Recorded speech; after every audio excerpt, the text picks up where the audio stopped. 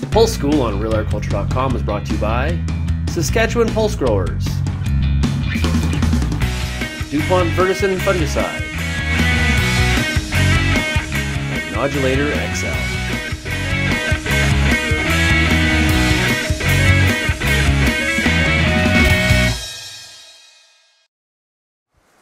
So I'm here with Doug Fehr, a technical sales agronomist with DuPont. Doug, what are we looking at here?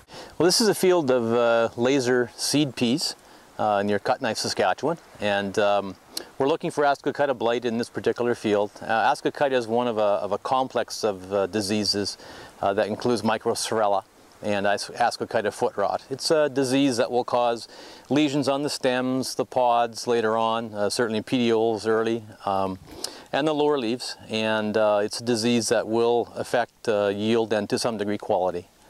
Is it important for us to know the difference? Not really, not really. Most fungicides that control Aschochyta will control microsorella and vice versa, so being able to differentiate isn't really that critical. And do you see sort of the same symptomology across all of the pulse crops? Similar symptomology. Certainly there are some diseases that attack lentils, for example, anthracnose specifically, that are much less of an issue in field peas. Conversely, Aschochyta is a bigger issue in chickpeas, and certainly a resistance to certain classes of fungicide in chickpeas with Aschochyta as well. So you mentioned some of the symptomology. Can you go into a little more detail what we're looking for there? Well, what you want to see is lesions, again on the stems, the leaves. They will start out on the lower leaves as they have on this particular plant. There'll be kind of a purplish or brownish flecks or lesions, if you will. And the key thing here is that if the lesions start to move upwards on the plant towards the newer leaves and eventually towards the pods, that's when you want to take some action for disease control.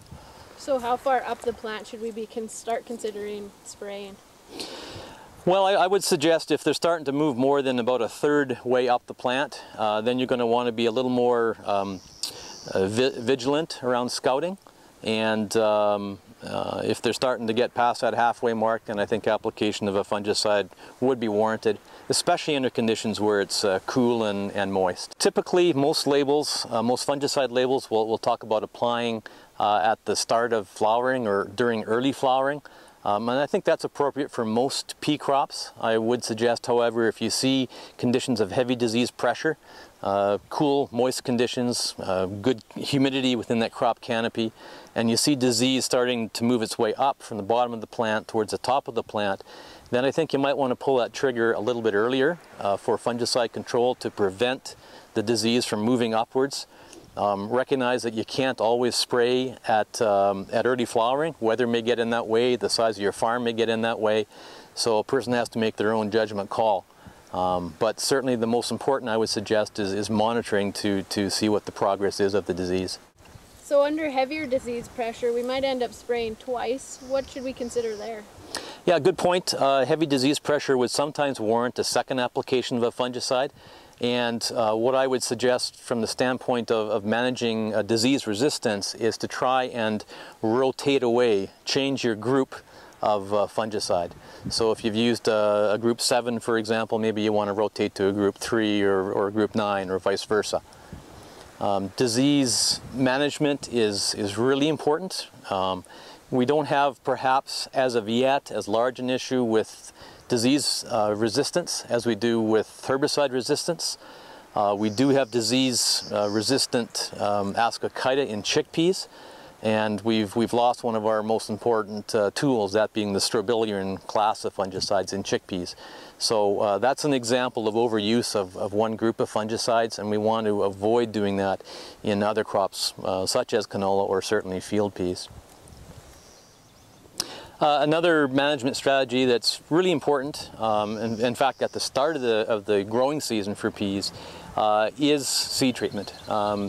And as well, knowing what level of disease that your peas have. You want to choose a variety or select a variety that you're going to buy that has a test for Aschochyta, so that you know it's a low level of Aschochyta, good level of germination, And again, choosing a proper seed treatment certainly helps to lessen the likelihood that that pea crop is going to get infected by disease early in the life cycle. Cold, wet soils are not a great thing for peas, and the seed treatments help to prevent fungi from attacking that seed while they're in that cold, wet ground. Keep in mind that seed treatments only last so long, however, and that's where seed treatment integrated with a fungicide can give you as good as possible a level of disease protection.